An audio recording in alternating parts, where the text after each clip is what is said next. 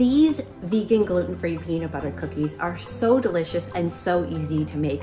The hardest part, I think, is just making sure you always have peanut butter in the house, because someone basically just always wants it in their belly, especially this one. They have a really strong peanut butter flavor with a subtle oatmeal flavor and a subtle sweetness. I love them for breakfast. I love to crumble them on top of some oatmeal, or you can have them as a snack with a big glass of almond milk. They're just delicious. They're whole food, plant-based. They're healthy, they're chewy. You could substitute an almond butter if you want to have a more almondy flavor. They're no bake, there's no oven, there's no stove. You just pop them in the freezer, 20, 30 minutes, whatever. I don't even really pay attention. Sometimes it's a few hours actually, and they still come out great. I would love to hear your thoughts about this recipe. Haley and I thank you for watching, and I will see you on the next one. Or we'll see you on the next one. You're good.